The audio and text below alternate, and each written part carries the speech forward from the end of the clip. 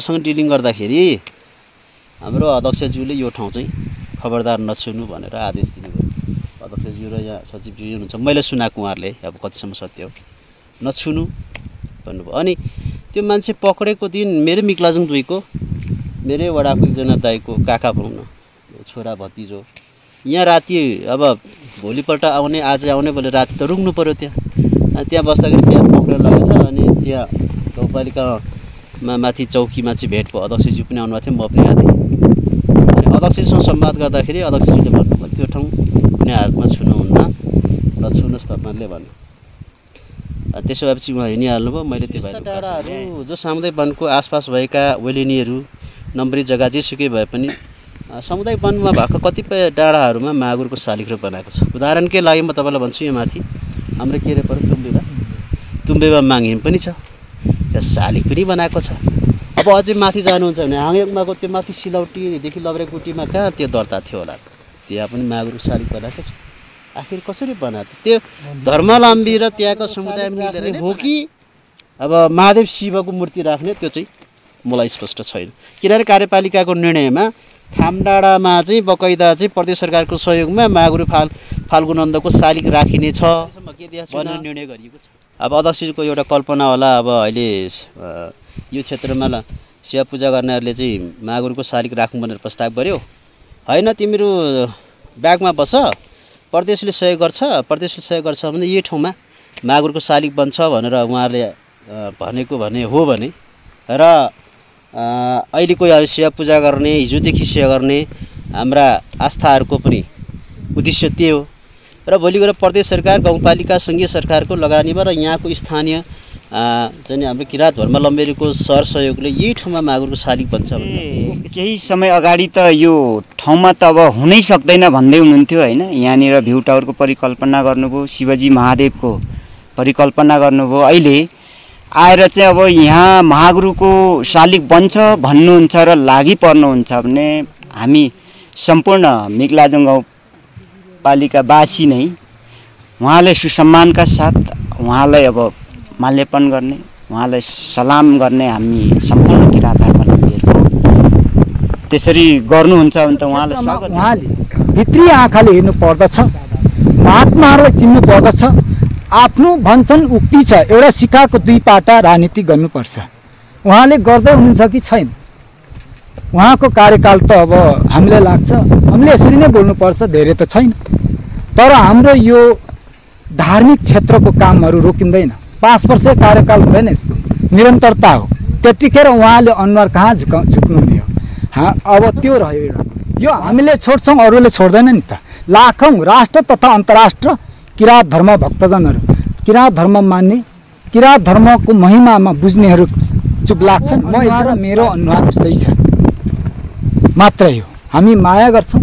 अर्को निर्वाचनमा पनि उहाँलाई यो क्षेत्रलाई सम्बोधन गरेर जानु भने सायद त्यो ठाउँमा के भन्छन् जिउँदै रहन सक्नुहुन्छ, आउनुहुन्छ उहाँ। फेरि गाउँपालिकाको संवाहक हामी सलाम ठोक्न चाहन्छौँ, उहाँ संवाहकको रूपमा आउनु सक्नुहुन्छ। तर यो तपोभूमिको रूपमा चाहिँ हामीले मान्दै आएको डाँडालाई सम्बोधन गरिनु पर्यो प्रष्ट रूपमा। यही नै हो, प्रष्ट रूपमा सम्पूर्ण राष्ट्र तथा यो बेलीढुङ्गा थामडाँडादेखि लिएर राष्ट्र तथा अन्तर्राष्ट्रसम्म किराँत धर्मावलम्बीहरूको आत्मामा भिज्नुपर्छ उहाँ। नत्र भने उहाँले पानी खुसीको रूपमा कसिङ्गार बढाएर जाए, कसिङ्गार जुन हामी बढाड्छौँ त्यसरी चाहिँ हामी यो डाँडाबाट बढार्न उहाँले कुनै क्षमता नगर्दा हुन्छ जस्तो लाग्छ मलाई, कुनै नसोच दिए जस्तो लाग्छ। हार्दिक सेवारो आजको यस कार्यक्रम माङसेबुङ टिभीको युट्युब च्यानलबाट पनि लाइभ भइरहेको छ भने रेडियो माङसेबुङ 104.6 मेगाहर्जको अफिसियल पेजबाट पनि लाइभ भइरहेको छ।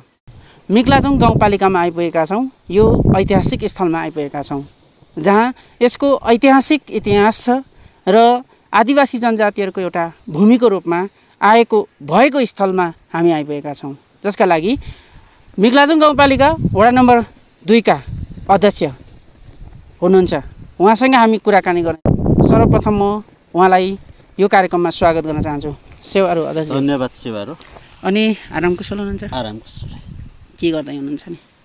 अहिले त अब आर्थिक वर्ष 77-78 को नयाँ कार्यक्रमहरूको चाहिँ सिलसिलाबद्ध रूपमा अब यो समितिहरू गठन गर्ने अनि योजना कार्यान्वयन गर्ने क्रममा चाहिँ हामी अहिले सुरुवात गरिरहेका छौँ। भनेपछि यो तपाईँको यो मिक्लाजुङ गाउँपालिका समृद्ध गाउँपालिकाको रूपमा स्थापित भएको छ।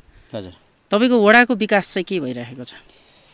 वडाको हकमा भन्नुपर्दाखेरि हामीले सुरुमा त अब जनताका आधारभूत आवश्यकता जति छन् हिजो गर्दै गरेका कार्यक्रमहरूलाई थप सपोर्टिङको लागि खानेपानी, शिक्षा, स्वास्थ्य लगायतका अन्य पूर्वाधार बाटोको मोटर बाटोहरू लगायत धार्मिक, सांस्कृतिक, पर्यटकीय क्षेत्रहरूको संरक्षण सम्वर्धन गर्ने यी इत्यादि क्रियाकलाप पनि कार्यक्रमहरू बनाएर चाहिँ त्यस्ता कार्यक्रममा अगाडि बढाइनेछ। भनेपछि तपाईँहरूको यो स्थानीय तह आइसकेपछिको अवस्थामा तपाईँको यो वडामा स्थानीय जनताले, वडा नम्बर 2 का जनताहरूले स्थानीय तह आयो र हाम्रो वडा अध्यक्षहरूले, हाम्रो जनप्रतिनिधिहरूले अब चाहिँ हामीले सोचेको अनुसारको काम हुँदैछ भन्ने चाहिँ फिल गरिरहेको छ कि छैन? समग्रमा त्यो 100% भन्ने त हुँदैन, तथापि पनि हामी आइसकेपछि हिजोको समग्रमा हेर्दा हिजोको भन्दा धेरै बजेट छ अहिले स्थानीय तहमा। हिजो गाउँ विकास समिति हुँदाखेरि एउटा गाविसमा 25 लाख 30 लाख आउँथ्यो। अहिले एउटै वडामा लगभग 50 लाखभन्दा माथि छ, लगभग करोडको हाराहारी। अहिले मिक्लाजुङ गाउँपालिकाले वडाको सिडिङ चाहिँ गर्दै गर्दाखेरि लगभग करोडको हाराहारी छ। मेरो मिक्लाजुङ वडा नम्बर 2 मा चाहिँ गत आर्थिक वर्ष भन्दा यो चालु आर्थिक वर्षमा चाहिँ कम छ। अहिले हाम्रो 50 लाख हाराहारी छ। 50 लाखले काम तपाईँले विनियोजन सकिसक्नुभयो? हजुर। केमा बढी जस्तो लगाउनु भएको छ? मेरोमा धेरै चाहिँ स्वास्थ्यमा हो। स्वास्थ्यमा धेरै लगानी गरिएको छ, किनभने मिक्लाजुङ गाउँपालिका वडा नम्बर 2 चाहिँ राष्ट्रिय महत्त्वको अभियानहरू पुरा गरेको पहिले गाविस थियो। जस्तो बालमित्री वडा, यो बालमित्री वडा भनेको चाहिँ मिक्लाजुङ गाउँपालिकामा अहिले यो मिक्लाजुङ 1 र 2 मात्रै हो घोषणा भएको र नेपालको 6औँ बालमित्री वडा पनि हो। अरू अहिले मिक्लाजुङमा आबद्ध भएका वडाहरूमा बालमित्री वडा घोषणा गर्न बाँकी नै छ र हामीले चाहिँ नेपालको पूर्वाञ्चलको पहिलो, मेची अञ्चलको दोस्रो बालमित्री वडा घोषणा गऱ्यौँ, उडिया घोषणा गऱ्यौँ।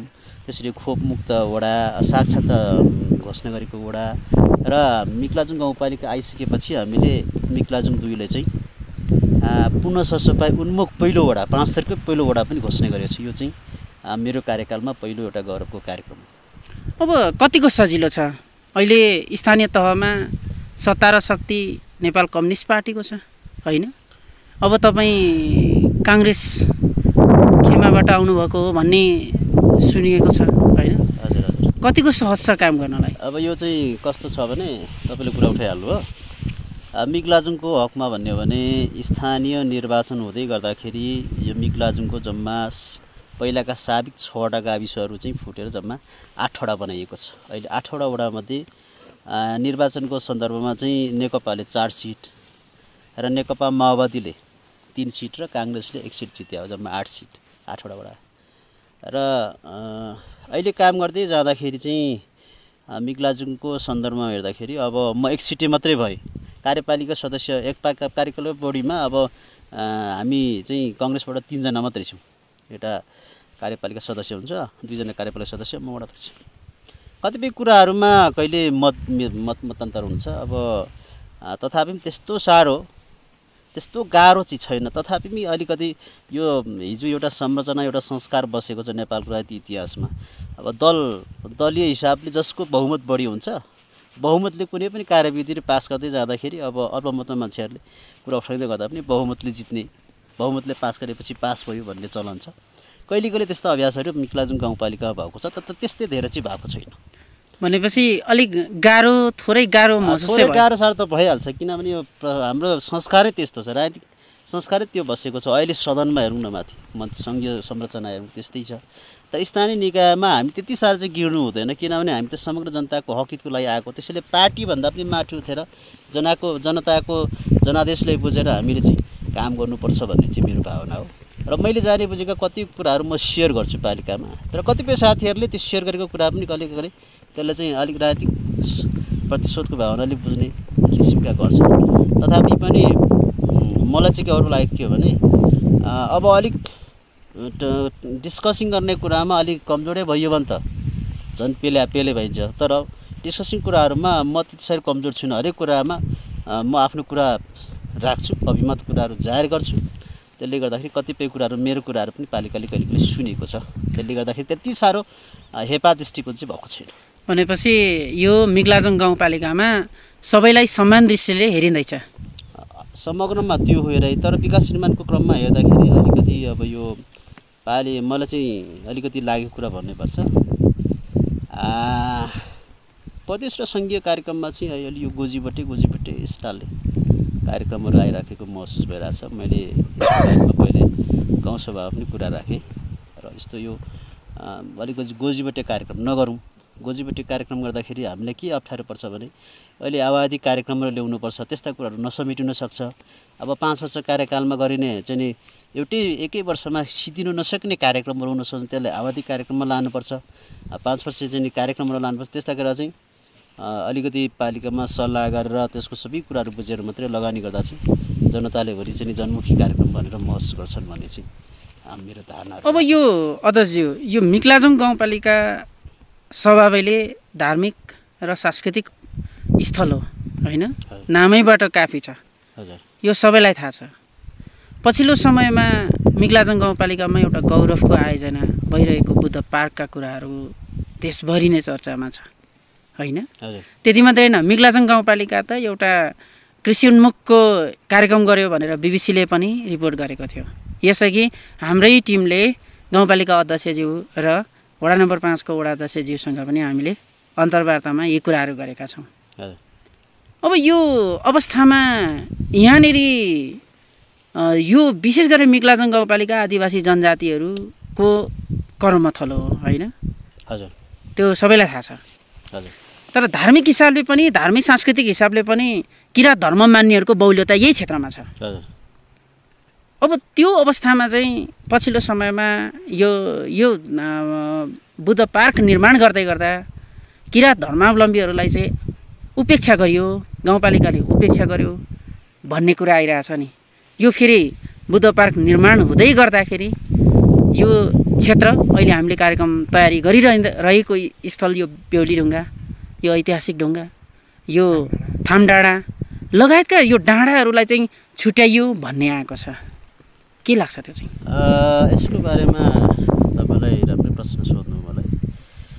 मिग्लाजुङ गाउँपालिकाले आर्थिक वर्ष 75-76 देखि चाहिँ गौरव आयोजना कार्यक्रम बनाउने भनेर प्रस्ताव आयो पालिकामा। कस्तो कार्यक्रम ल्याउने त भन्ने कुरा चर्चा हुँदै गर्दा हाम्रो गाउँपालिका अध्यक्षले भन्नुभयो जडीबुटीमा चाहिँ बुद्धको मूर्ति राख्नुपर्छ।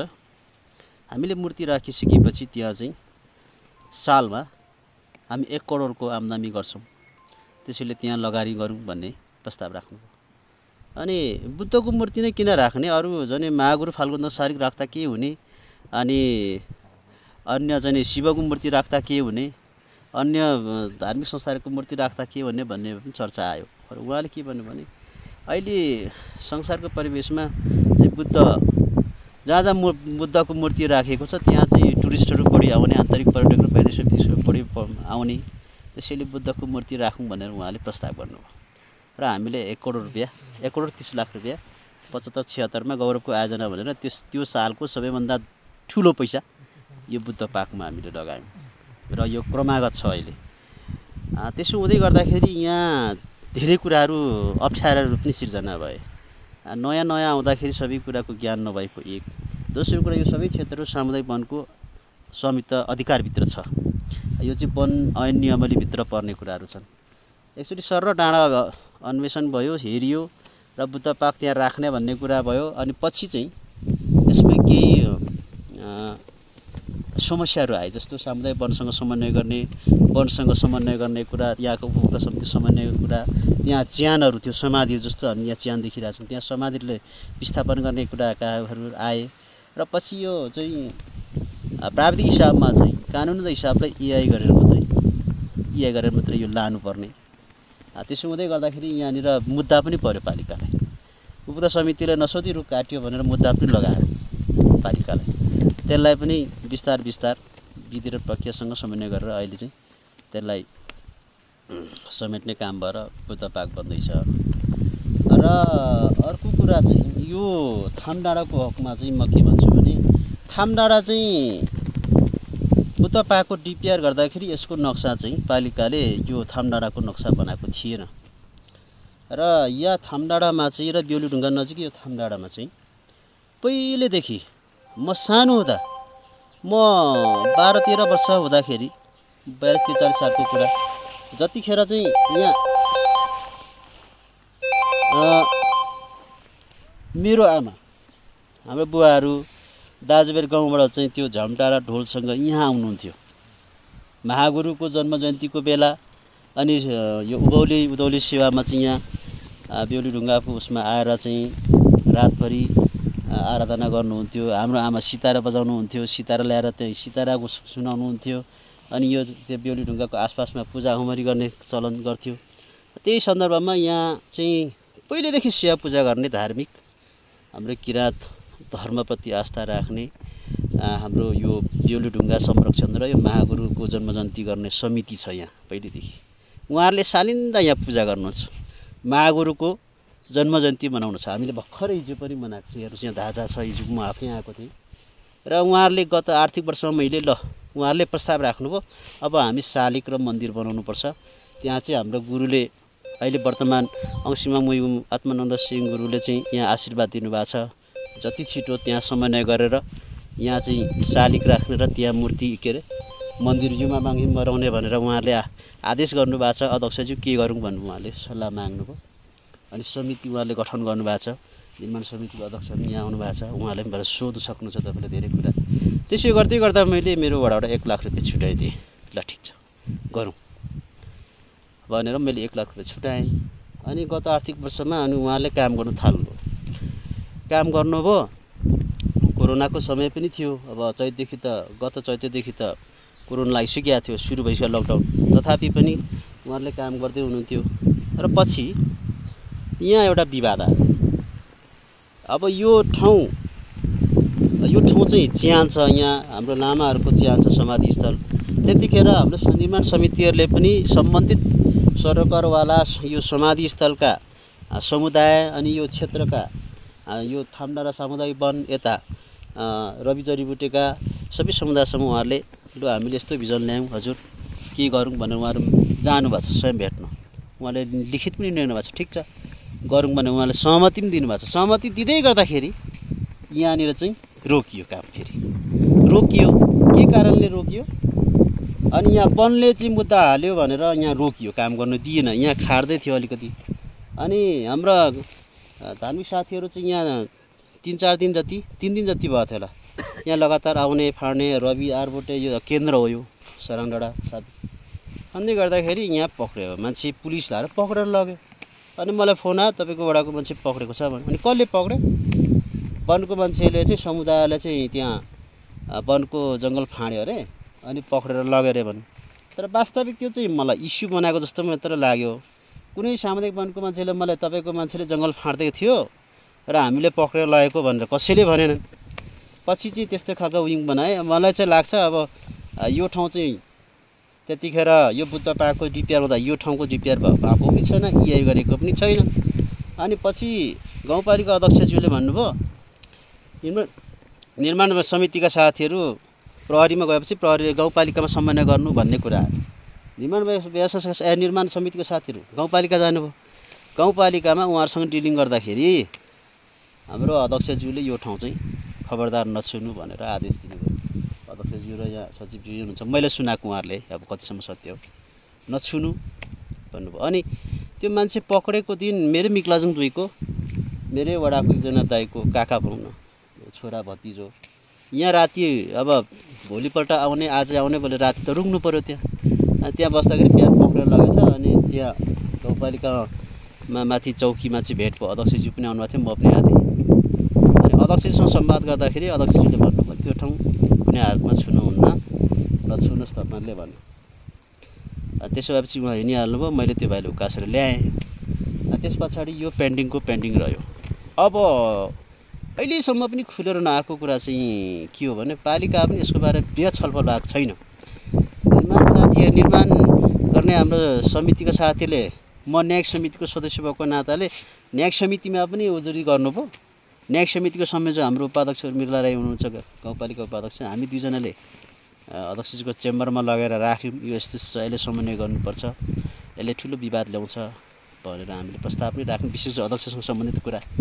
अनि उहाँले के मात्रै भन्नुभयो भने अब यो मुद्दा लाग्छ, वनको कुरा हो, त्यसैले अहिले छुनु हुँदा तपाईँहरू पनि जाग्नुहुन्छ भन्ने कुरा गर्नुभयो। अनि हामी त्यतिकै उहाँलाई तपाईँको जिम्माको कुरा के गर्नुहुन्छ निवेदन दियौँ।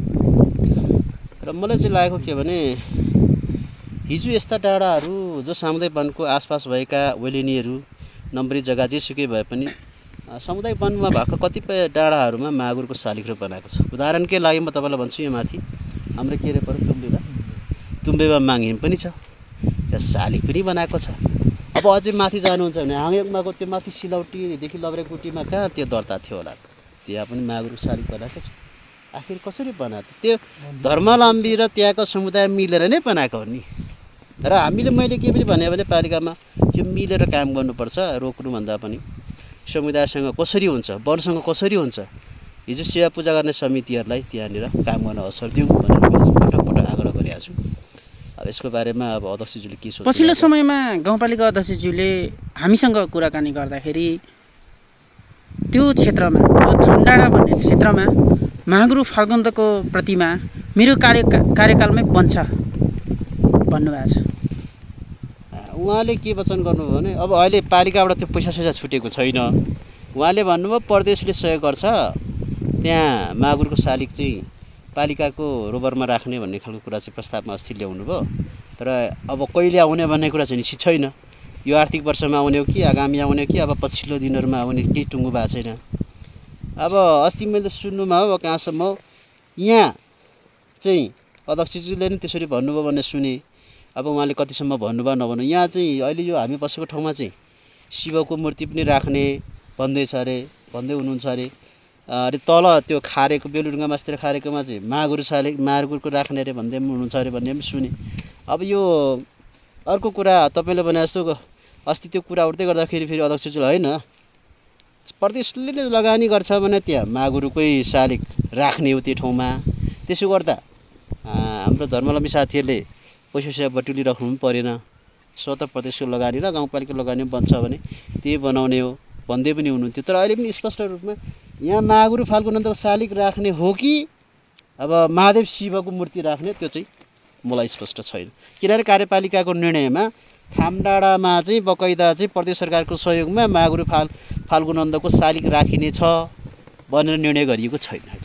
अब कार्यपालिकामा निर्णय छैन, त्यसैले कार्यपालिकामा खामडाँडामा चाहिँ के राख्ने भनेर निर्णय भएको छ त? केही पनि छैन। अब मैले चाहिँ अहिलेसम्म के देखाएको छुइनँ। अब अध्यक्षको एउटा कल्पना होला, अब अहिले यो क्षेत्रमा सेवा पूजा गर्नेहरूले चाहिँ मागुरको शालिग राखौँ भनेर प्रस्ताव गर्यो। होइन तिमीहरू ब्यागमा बस, प्रदेशले सहयोग गर्छ भने यही ठाउँमा मागुरको शालिग बन्छ भनेर उहाँहरूले भनेको भने हो भने र अहिलेको सेवा पूजा गर्ने हिजोदेखि सेवा गर्ने हाम्रा आस्थाहरूको पनि उद्देश्य त्यही हो। र भोलि गएर प्रदेश सरकार गाउँपालिका सङ्घीय सरकारको लगानीमा र यहाँको स्थानीय चाहिँ हाम्रो किराँत धर्मावलम्बीहरूको सहयोगले यही ठाउँमा मागुरको शालिग बन्छ भने त ओके छ, त्यसमा त दुई मत छैन। तर यो ठाउँमा बन्नुपर्छ भन्ने चाहिँ हाम्रा यहाँको सेवा पूजा गर्ने समितिको माग हो, किराँत धर्मावलम्बीको माग पनि छ। तर अब अहिले अहिले उहाँको भनाइमा चाहिँ चित्त दुखेको या अलिकति अस्पष्ट भएको कुरा भने कतै अध्यक्षज्यूले यहाँ शिवको मूर्ति पो राख्ने हो कि भन्ने आशंका पनि उहाँमा छ। त्यसले गर्दा स्थानीय तहमा वडा सरकारले विनियोजन गरेको रकम गाउँपालिकाले पास गर्नै नदिने स्थानीय तहमा त्यो खालको घटना त धेरै ठाउँमा पनि छ। तपाईँले विनियोजन गर्नुभएको रकम गाउँपालिका अध्यक्षले रोक्नुभयो, कस्तो लाग्छ? मैले के प्रस्ताव गरेँ भने समितिको साथीले भन्नुभयो अनि कागजपत्रहरू मिलायौँ, काम पनि गर्नुभयो। मैले प्राविधिकहरूले भेटेर भने उहाँले काम गर्नुभएको छ, जति काम गरेको छ त्यतिको निकासा दिने। 1 लाख थियो, 1 लाखको काम गरेको छैन भने अब जति काम गर्नु त्यतिको निकासा गरिदिउँ। उनीहरूको पनि खर्च भएको छ नि त। हिजो यहाँ सातु चामल लिएर खुवाएका छन्, हैन त्यसले हिसाब गरेर खाजा पानी खर्च भएको छ त्यसले गर्दाखेरि अब जति चाहिँ नि स्टिमर छ त्यति बराबरको निकासा गरिदिउँ भनेर प्राविधिकले कुरा गर्दाखेरि प्राविधिकहरूले हैन त्यो मुद्दासँग जोडिन्छ अरे त्यसैले गर्दाखेरि हामी नसक्ने भयौँ भनेर उनीहरूले भनेपछि त्यो 1 लाख टोटली फ्रिज भयो पालिका प्राविधिकले हेर्नै मान्नु भएन यहाँ अब फाइनल स्ट्रिमिङलाई त हेर्नु पर्यो नि त आउनु पर्यो प्राविधिकहरू मानेनन् प्राविधिकहरू मान्नु भएन मैले आग्रह गरेँ त्यसो भएपछि अब त्यही के होला भन्ने कुरा त्यसो भए अबको अवस्थामा अब पछिको यस्तो अवस्थामा चाहिँ अब कुन खालको तपाईलाई प्रस्ताव आइरहेको छ यो क्षेत्रका किरा धर्मावलम्बीको तर्फबाट यहाँनिर प्रतिमा स्थापना गर्नका लागि तपाईको वडाबाट कस्तो खालको सहयोग जुट्न सक्छ अब महागुरु फाल्गुनन्दको जन्म जयन्ती र यहाँ महागुरु फाल्गुनन्दको शालिग राख्ने कुरामा चाहिँ अहिलेको वर्तमान गुरु समेतको आज्ञाले यो ठाउँ चाहिँ उपयुक्त ठाउँ छ हाम्रो त अब जुन डाँडा देख्यो त्यसैमा राख्ने भन्ने हुँदैन नि त हैन यसमा पनि यो भूमिमा पनि केही कुराहरू छन् यहाँ ऐतिहासिक कुराहरू त यहाँ धेरै छन् बुझ्ने यहाँ परिवार जोडी भएको कुरा हिजो यहाँ खन्दै गरेर सिक्का भेटेका कुरा ऐतिहासिक तथ्यहरू छ यहाँ हाम्रो वर्तमान गुरु चाहिँ यहाँनिर त्यो एक रात तपस्या बसेर सूर्योदय हेर्नुभएको यहाँ रूप छ हामीसँग प्रमाणहरू छ नि त त्यसैले त्यही आधारमा यहाँ केही न केही छ भनेर नै हाम्रो किराँतहरूले अगाडि बढे मेरो हेरेमा किनभने मलाई मेरो बुवा आमा यहाँ हिजो पूजाआजामा म सानो हुँदाखेरि ढोल झम्टासँग आउँदाखेरि त्यहाँ केही न केही छ भने त पहिले फिलिङ भएको थियो नि त आज उहाँले फिलिङ छ त्यो कुरा त्यसैले उहाँ यहाँसम्म आउनु भएको छ तर यति आउँदै गर्दाखेरि यहाँ केही शक्ति छ त्यसैले शक्ति भएको कारणले गर्दाखेरि गुरु आज्ञा भएको कारणले गर्दा यहाँ धर्मावलम्बीहरू अगाडि बढ्नु भएको छ र म के मात्र भन्न चाहन्छु भने अहिलेको स्थानीय सरकार सङ्घ प्रदेश लगायत यहाँका समुदाय यो क्षेत्रसँग जोडिएका समुदायहरू र योसँग जोडिएका हाम्रा किराँत धर्मावलम्बीका समितिका साथीहरू सबै एक ठाउँमा बसेर यो ठाउँमा चाहिँ अपेक्षा अनुसार गरिएको मूर्ति स्थापना होस् भन्ने नै म चाहन्छु र उहाँहरूले कल्पना गरेको मैले देखेँ दुईटा यहाँ महागुरुको शालिग राख्ने अलि मुन्तिर अस्ति सफा गरेको ठाउँमा चाहिँ युमा माग्ने मन्दिर बनाउने हैन यो दुईटा लक्ष्य मुन्तिर बेहुली ढुङ्गा छ र अर्को हिसाबले हेर्ने भने मिक्लाजुङ गाउँपालिकाका यी डाँडाकाँडाहरू अत्यन्तै सुन्दर छन् सुन्दर मध्ये पनि यो चाहिँ धार्मिक आस्थाको धरोहरको केन्द्रको रूपमा पनि अहिले परिचित भएको छ हिजोदेखि नै परिचित भएको छ गौतम बुद्धको मूर्ति राख्ने भन्ने त हिजोस्ती पालिकाले निर्णय गरेको हो त्यो त हैन यहाँ त महागुरु शालिग राख्न त पहिलेदेखि नै यहाँ कुरा आएको तर त्यतिखेर सामर्थ्य थिएन पैसा थिएन जनशक्ति थिएन त्यसले गर्दाखेरि त पेन्डिङमा बस्यो अब पहिलेदेखि भए त पहिले यहाँ परिसक्थ्यो नि लभरेकुटी जस्तो भन्थ्यो अरू ठाउँमा शालिग राखेर त अस्ति परिसक्थ्यो नि यहाँ तपाईहरुकै कार्यकालमा यो थामडाँडामा शालिग बन्छ हैन बन्नुपर्छ हामी आशा गर्छौं तर अब यस्तो छ अब सुमनजी बोल्दै गर्दा पनि हाम्रो कार्यकाल अब 1 वर्ष मात्रै छ हैन 4 वर्ष त बितिसक्यो भन्दा यो आर्थिक वर्ष 4 वर्ष बित्छ अब 1 वर्ष हो अर्को वर्षदेखि त अर्को चुनाव सुरु हुन्छ हैन संविधानले व्यवस्था अनुसार अब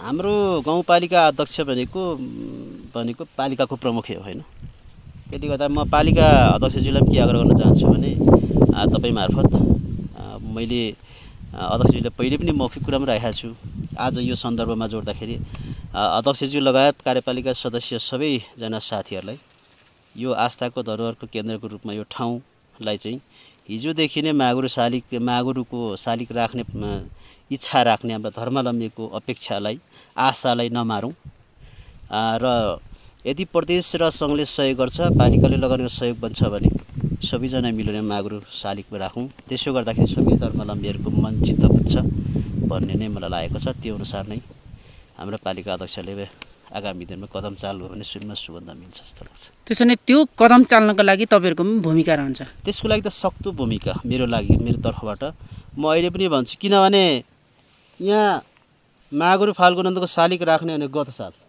गत साल उहाँ समितिले आयोजना गर्नुभयो पालिकाका सबै साथीहरूले बोलाउनु भयो अध्यक्ष उपाध्यक्ष लगातार सबै सरकार साथीहरूले बोलाउनु भयो अध्यक्ष र उपाध्यक्ष आउनु भएन उद्घाटन समयमा 4 नम्बर अध्यक्ष पनि आउनु भएन 3 नम्बरको अध्यक्ष पनि आउनु भएन नजिकै है यहाँ फेरि हाम्रो यो सङ्गम स्थल हो त्यो त बोर्डर हो यो तिनचुला हो अब आउनु भएन के कारणले आउनु भएन अनि पछि हामीलाई अलि मलाई चाहिँ शङ्का लागेको अस्ति अध्यक्ष नआएको कारण त रोक्नुको कारणको लागि पो नआएको हो कि भन्ने जस्तो चाहिँ लाग्यो क्या किनभने यहाँ उहाँले चाहिँ हुँदैन भन्नुभयो नि त त्यो थियो र पनि रोक त्यस्तो कुरा गर्नुभयो कि जस्तो मलाई होइन त्यस्तो होइन होला कहाँ व्यस्त हुनुभयो होला उपाध्यक्षज्यू त लिम्बामा छु भन्नु त्यो दिन मैले फोन गरेँ अनि भरे अब कोही अध्यक्ष प्रतिनिधि नभएपछि म एक्लै भएँ अनि यहाँका हाम्रा समितिका साथीहरूले ल अझै भए पनि तपाईँ प्रतिनिधि हो तपाईँ मात्रै हुनुहुन्छ अब आयोजना गरिहाल्यो दोस्रोचोटि आयोजना गर्न नमिल्ने भयो त्यसैले गर्दाखेरि तपाईँकै बाहुलीबाट यहाँ चाहिँ मागुर फाल्गुनको शालिग राख्ने गरी उद्घाटन गरौँ भने उहाँले आग्रह गर्नुभयो र मैले रिबन सिबन काटेर यहाँ शिलाले के छ यो ढुङ्गा हो हामीले सुरुवात गरेको यही हो शिलान्यास यही छ होइन त्यसले गर्दाखेरि यो कुरा चाहिँ पालिका लगायतका सबै साथीहरूले बुझिदिनुपर्छ भन्ने मेरो डिपिआरमा नपरेको यो थामडाँडा होइन हजुर र गाउँपालिकाको गौरवको आयोजनामा जोडिएको बुद्ध पार्क होइन मन मिल्यो भने जे पनि हुन्छ मन मिल्यो भने पहाड पनि फोड्न सकिन्छ अरे क्या त्यस्तो पावरफुल शक्ति हुन्छ अझै सुमनजी के मलाई त के लाग्छ विश्वको इतिहास हेऱ्यो भने धार्मिक शक्ति र आस्था यस्तो डर हुन्छ नि त्यो महासागर आउँदा पनि कहिले कहिले नौसाले शक्ति हुन्छ क्या त्यसले गर्दा धार्मिक शक्ति भनेको शक्ति नै हो र हामी सबै धर्मप्रति आस्था भएको नेपाली जनता सबै जात जाति धर्म संस्कृति संस्कारलाई जगेर्ना गर्नुपर्छ हुर्काउनुपर्छ र उनीहरूको आस्थाको केन्द्रले मेट्नु दिनु हुँदैन भन्ने मेरो सवाल हो र हामी यो विषयमा मिल्यौँ भने समुदाय निर्माण यो युवा माङ्हिम र शालिग निर्माण समिति यहाँका सामुदायिक वन लगायतका सरकारवर्ग स्थानीय सरकार सबै मिल्यौँ भने यो त्यस्तो ठुलो कार्यक्रम होइन यो सकिने कार्यक्रम हो एकै वर्ष सकिन्छ सायदै साम्प्रदायिक हुन्छ भनेर यो योजनाहरू रोकिएका पनि त हुन सक्छन् नि त होइन साम्प्रदायिक दङ्गा त उत्पन्न गर्न दिनु भएन त्यो त पालिका आफै नासुने हो नि त पालिकाले कुनै पनि जात जाति समुदाय र उनीहरूको आस्था भाषा लिपि धर्म संस्कृति संस्कारलाई चाहिँ छोप्नु त्यसलाई चाहिँ नियोजित ढङ्गले चाहिँ उनीहरूको चाहिँ विरोध गर्नु त्यो त राम्रो पक्ष हुँदैन किनभने संविधानले बक्कै त सबै जात जातिको वेशभूषादेखि लिएर सबै धर्म संस्कृति संस्कारलाई जगेर्ना गर्नुपर्छ भनेर लेखेकै छ र तिमीहरूले योजना बनाउँदै गर्दा पनि ती सबै क्षेत्रलाई समेट्नु भनेकै छ होइन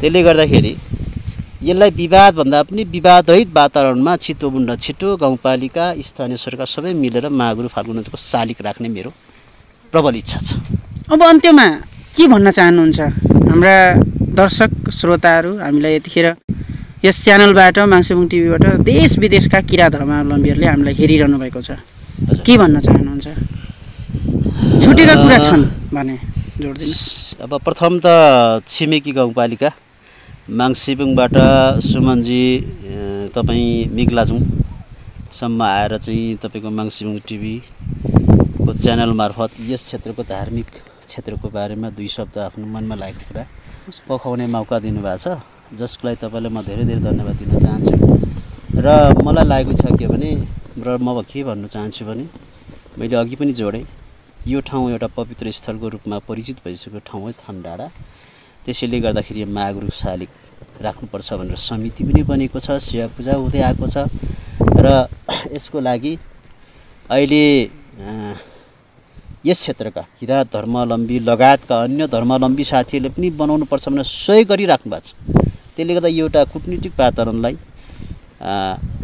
यसलाई मध्यस्थता कायम गरेर सबैजना मिलेर यसमा शालिग बनाउनुपर्छ भन्ने अठोट हो अर्को कुरा अहिले यो प्रत्यक्ष प्रसारणमा सुनिरहनु हुने देश विदेशमा रहनुहुने सम्पूर्ण किराँत धर्म आस्थावान साथीहरूलाई म के भन्न चाहन्छु भने हामी नेपाल त 436 वर्णको फुलबारी हो यो सबै धर्म संस्कृति संस्कार भाषा लिपिले हुर्किएको समाज हो र एउटा भनाइ छ नि आफ्नो धर्म संस्कृति संस्कार बुझेनौँ भने यसलाई मास्यौँ भने यसलाई हेप्यौँ भने हामी आफै पहिचान बेगरको मान्छे भइन्छ भन्ने छ अहिले गुरुले पनि त्यसरी प्रतिक्रिया आशीर्वाद दिनुहुन्छ उपदेश दिनुहुन्छ त्यसैले गर्दा यस क्षेत्रलाई संरक्षण गर्नुपर्छ सम्बोधन गर्नुपर्छ र जताबाट पनि यो बन्नुपर्छ सबैको सहयोगमा र पछिका दिनमा एउटा ऐतिहासिक धार्मिक स्थलको रूपमा यो परिचित हुनुपर्छ जतिखेर यो बुद्ध पार्कमा आउने बुद्धलाई हेरेर यहाँ मागुर शालिगले हेर्नुहुन्छ मागुर शालिग हेरेर बेलुढुङ्गा हेर्नुहुन्छ बेलुढुङ्गा हेरेर माथि छालो सुक्खा हेर्छन् यस्ता अनेकौँ गन्तव्य पर्यटक क्षेत्र छन् यहाँ जसले गर्दाखेरि भोलि गएर यहाँ समुदायको रोजीरोटीकोसँग पनि प्रत्यक्ष प्रभाव पर्छ। आनासुकी देख्ने ठाउँ हुन्छ, फुलफलेदो बेच्ने ठाउँ हुन्छ, प्रसादहरू बेच्ने ठाउँ हुन्छ। त्यसले लगानी गर्ने वातावरण पनि सबैजना मिलेर गर्नुपर्छ भन्ने नै मलाई लाग्छ।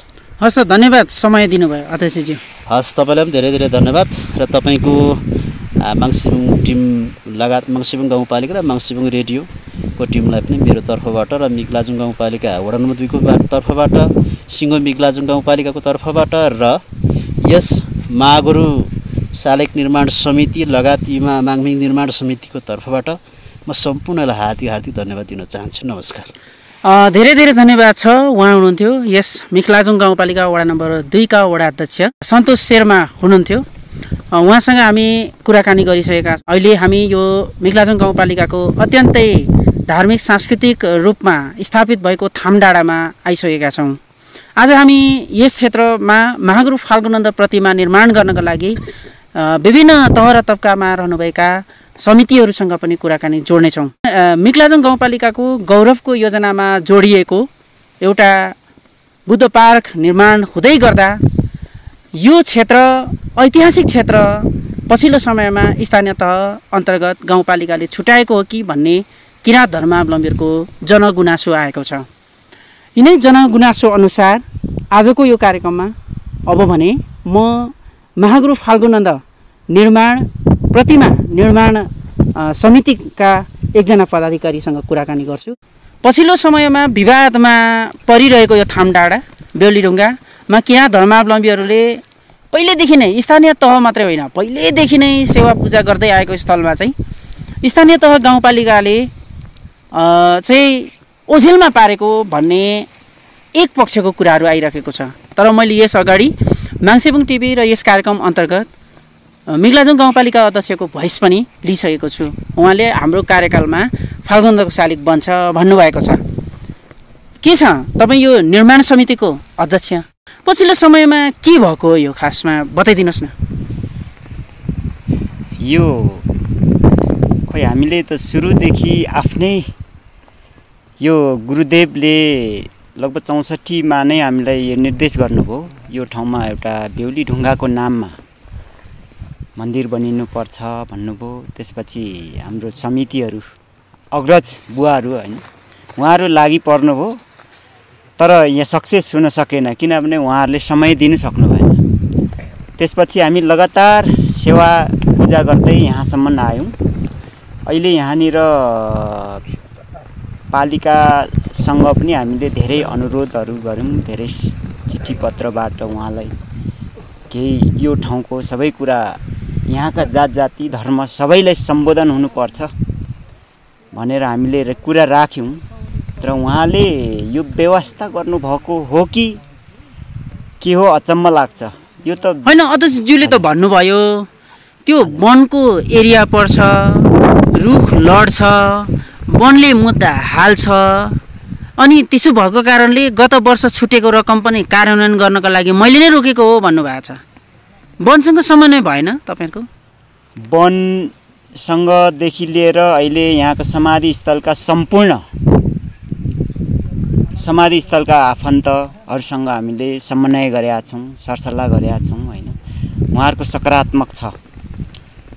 यो ठाउँ धार्मिक स्थलै हो, धार्मिक स्थल रहनुपर्छ, एउटा धार्मिक पर्यटकीय स्थल बनाउनु पर्छ भन्ने उहाँहरूसँगको हाम्रो सबैको सहकार्य छ। त्यसरी वनले चाहिँ गर्नु, रुख चाहिँ नलडाउनु भन्ने के छ? वनले अहिलेसम्म अब यो माथि पुग्नुपर्छ, माथिबाट आदेश आएपछि गरौँला अथवा गर्दै गर्दा पनि सरसफाइ त गर्दै गर्दा पनि हुन्छ भनेर उहाँहरूले भनिसक्नु भएको छ। तर पालिकाले उहाँले खालि पक्कली के जाति अब यो हामीलाई त्यति राम्रो पनि थाहा छैन, मुद्दा पर्नुहुन्छ भन्नुहुन्छ, कुन आधारले कसरी पर्छौँ त्यो हामीलाई थाहा छैन। हामी वनसँगै सहकार्य गरिरहेछौँ। यहाँका समाधिस्थलका सम्पूर्ण अब आफन्तहरूसँग बसेर सरसल्लाह गरिरहेछौँ। उहाँहरूले पनि यो ठाउँ चाहिँ एउटा महागुरुको शालिग रहनुपर्छ, मन्दिर रहनुपर्छ, यो धार्मिक स्थलै रहनुपर्छ भन्ने उहाँहरूको पनि मान्यता छ। उहाँहरूले पनि यही सल्लाह दिइराख्नु भएको छ। त्यसो भए अब तपाईँहरूले जसरी भए पनि महागुरु फाल्गुनन्दको प्रतिमा राखेरै छाड्ने हो? के छ त्यसको? यो एउटा थामडाँडा अत्यन्तै ऐतिहासिक, यहाँको आध्यात्मिक दर्शन अथवा आध्यात्मिक विचारले पनि एकदमै यो सुरक्षित पवित्र ठाउँ भएकोले हाम्रो चाहिँ किराँत धर्मावलम्बी मात्र नभएर यहाँका सम्पूर्ण जस्तै जसमनी पन्थ लगायत यहाँ ज्योतिनन्द पन्थी सबै हामी सबैको साझा विचारले चाहिँ यहाँ धार्मिक स्थलमा चाहिँ अब महागुरु 16औं राष्ट्र विभूति पनि रहनुपर्छ भन्नेमा हामी सबै सहमत छौँ। जसरी बनाउनु पर्छ भन्ने नै हाम्रो मान्यता हो। त्यसो भने तपाईँहरू लाग्नु भएको छ, अब सफल गर्नुहुन्छ? सफल गर्नै पर्छ भनेर हामीले स्थानीय सरकारलाई पनि अनुरोध गरे हौँ। तपाईँहरू कहाँसम्म पुग्नु भएको छ? प्रदेश सरकारले पनि कुन खालको आश्वासनहरू दिनुभएको छ? प्रदेशमा पुग्नु भएको छ कि छैन निर्माण समितिहरू चाहिँ? हामी अहिलेसम्म स्थानीय सरकारकै सेरोफेरोमा रहेर स्थानीय प्रमुख र न्यायिक समितिसम्म चाहिँ पुगेका छौँ। तर त्यहाँबाट चाहिँ अहिलेसम्म हामीलाई त्यस्तो खालको कुनै पनि निर्णय नआएको र खालि हुनसक्छ भन्ने सम्भावना भएकोले हामीले त अलिक उपशङ्काहरू जन्मेर उहाँहरूले भनेको पनि हुनसक्छ पनि सक्दैन पनि जस्तो लाग्छ। त्यही भएर हामी निरन्तर लागि पर्छौँ र गर्नुपर्छ भन्ने हाम्रो मान्यता हो। हाम्रो रेडियो टिम नै होइन, केही दिन अगाडि मिक्लाजुङ गाउँपालिकाको अध्यक्षज्यूसँग यो विषयमा छलफल गरेका थियौँ। मेरै कार्यकालमा थामडाँडामा महागुरु फाल्गुन्दको शालिग बन्छ भन्नुभएको छ। विश्वास लाग्छ कि लाग्दैन तपाईँलाई?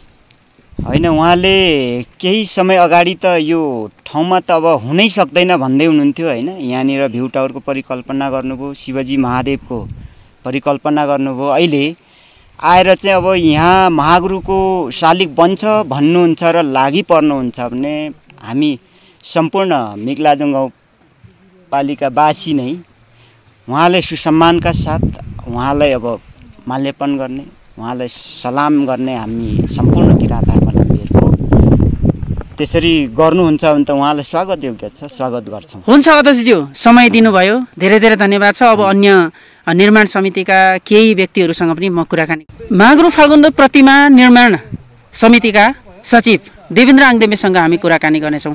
सर्वप्रथम यहाँलाई स्वागत गर्न चाहन्छु। हजुर नमस्कार।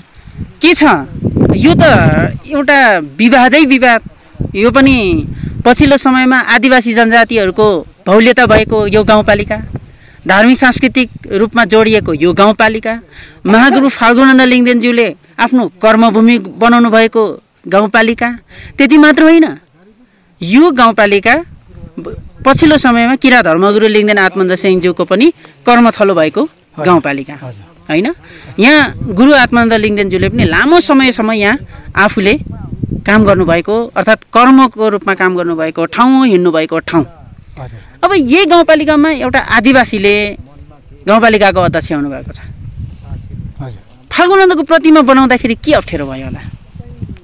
सर्वप्रथम त म के भन्न चाहन्छु भने यो ब्रह्माण्ड, यो धरती सुरुवात नै एउटा लिम्बुवानी अस्तित्व बोकेको लाखौँ डाँडाहरूमध्ये यो बेहुलीढुङ्गा थाम डाँडा एक हो। यो आदिवासी जनजातिहरूको अस्तित्व बोकेको छ।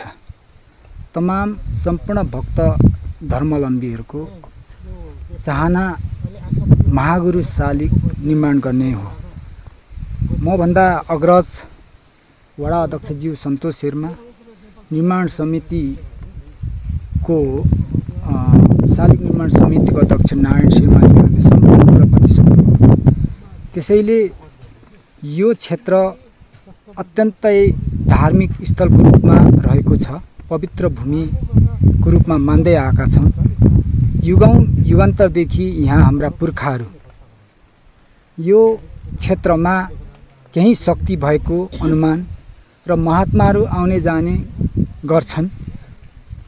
समय कालखण्डमा महागुरु यहाँ आउनुभई तपभूमिको रूपमा चित्राङ्कन गरेर जानुभएको, यो ठाउँले चिनाएर जानुभएको सर्वविदितै छ। र वर्तमानकालीन अवस्थामा मैगम अङ्सिमाङ आत्मानन्द सिंह गुरु लगभग 2031 साल या 32 सालतिर यहाँ आउनुभई सवार गर्नुभई बस्नुभएको तपोभूमिको रूपमा बस्नुभएको ठाउँहरू हामी तपाईहरुलाई चिनाउन सक्छौं, त्यो थलहरु देखाउन सक्छौं। ठिकै छ, त्यो ऐतिहासिकता छ। अब यो बीचमा भएको कुरा हाम्रो अब धेरै समय छैन। यो विषयमा चाहिँ सबै क्षेत्रबाट यहाँ महागुरुको शालिग निर्माण हुनुपर्छ। अब सबै क्षेत्रबाट सहमतिका साथ अगाडि बढिरहेको अवस्था छ।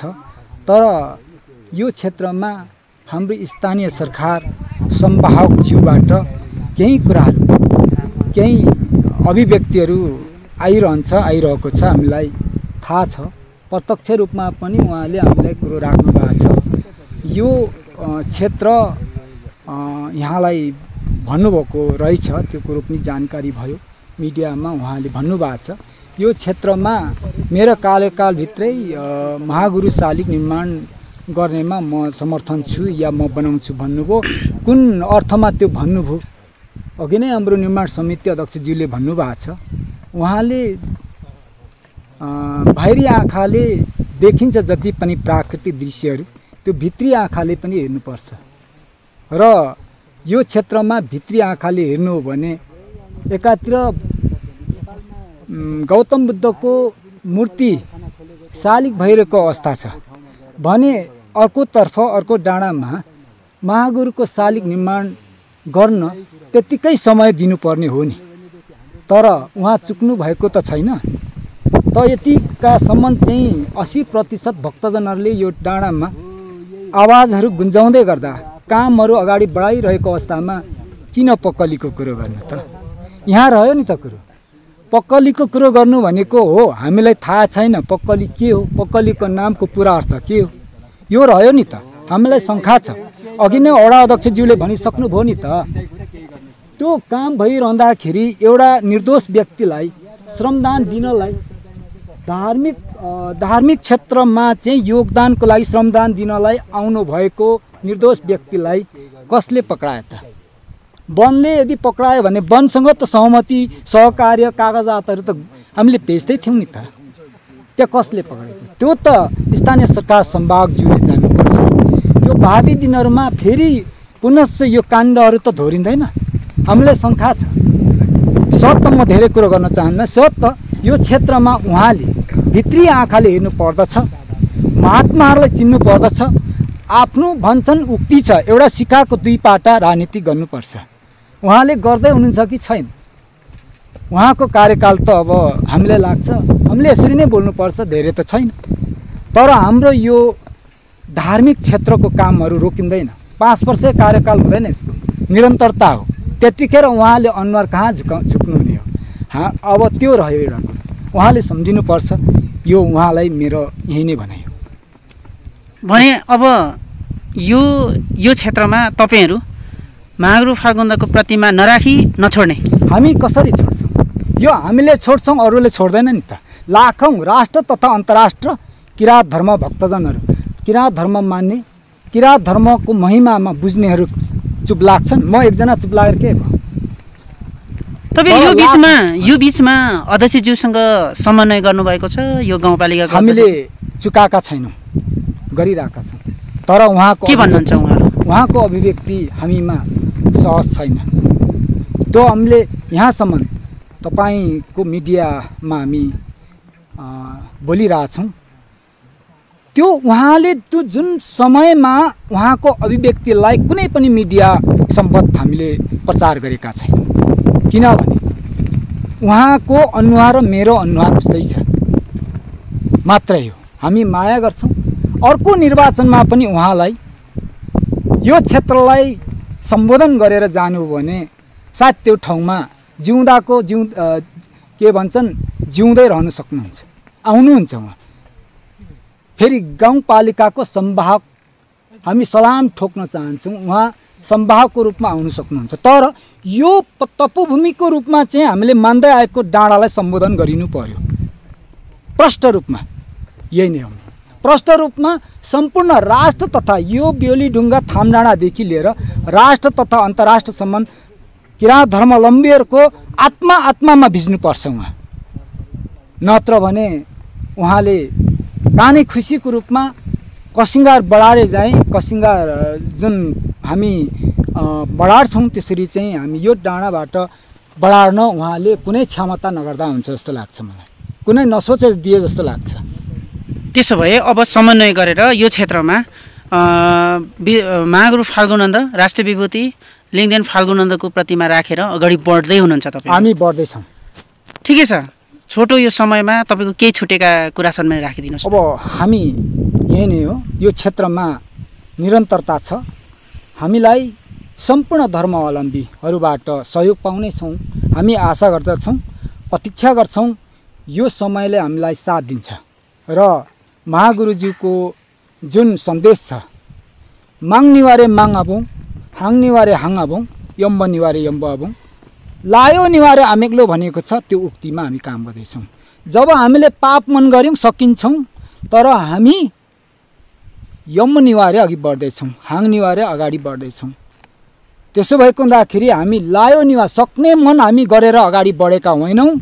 संसार फैलाउनलाई यो हाम्रो सम्पूर्ण धर्मावलम्बीहरू, यो भूमिमा सहयोग गर्ने सहयोगदाता, हरेक आर्थिक सहयोग गर्ने आर्थिक दाता, राष्ट्र तथा अन्तर्राष्ट्रबाट चाहिँ यो हाम्रो महागुरु शालिग निर्माण हुँदैछ, युमा मेखिमलुङ माङहिम निर्माण हुँदैछ।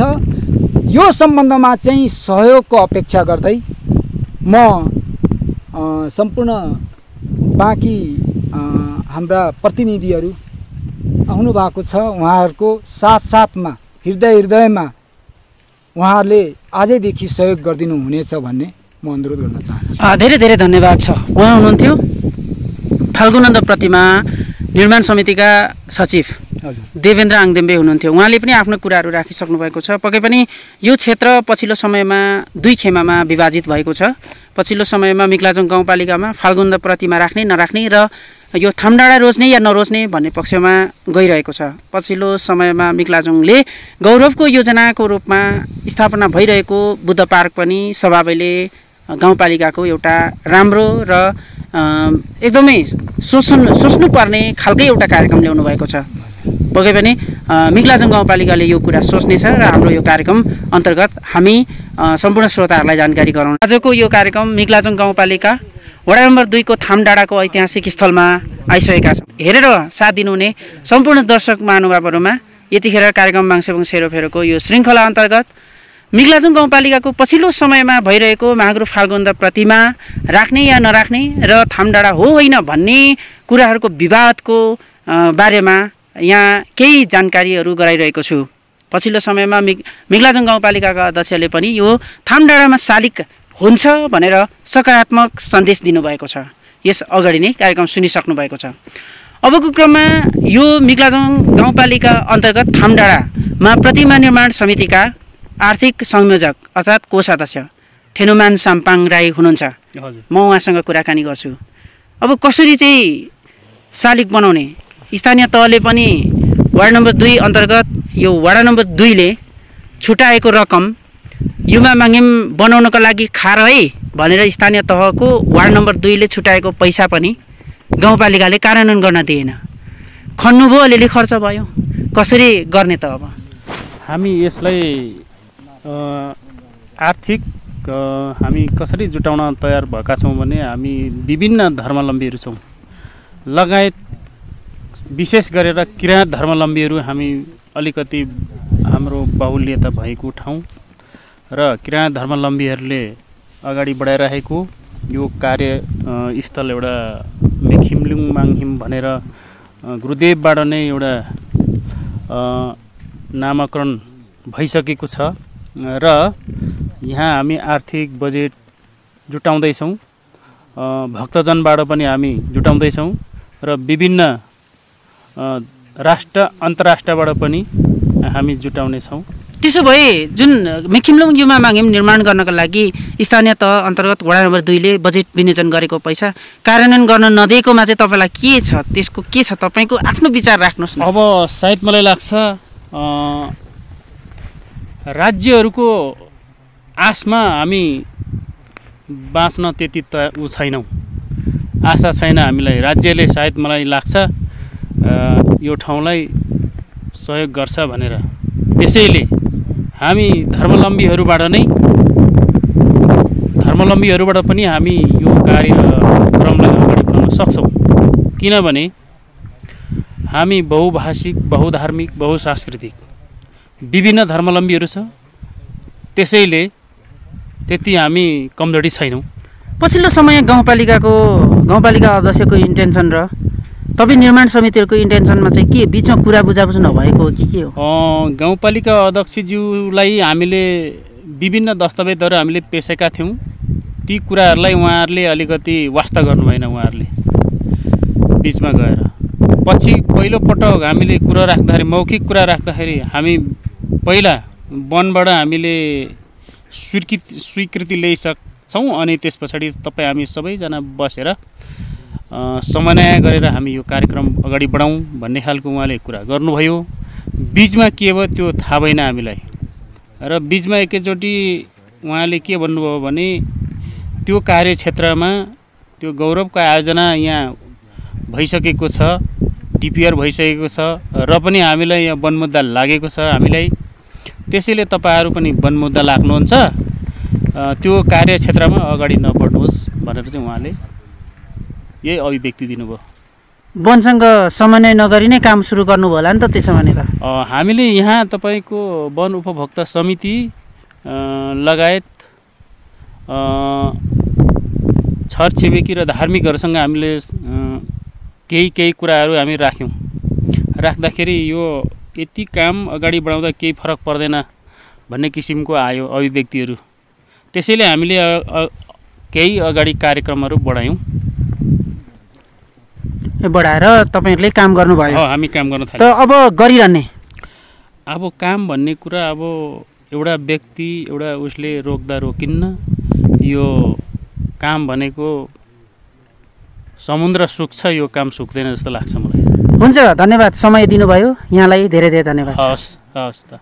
उहाँ हुनुहुन्थ्यो यस माग्रो फाल्गुनन्द प्रतिमा निर्माण समितिका आर्थिक संयोजक तथा कोषाध्यक्ष ठेनुमान साम्पाङसँग पनि हामी कुराकानी गरिसकेका छौँ र क्यामेरामा अगम बान्तवा राईज्यूलाई पनि धेरै धेरै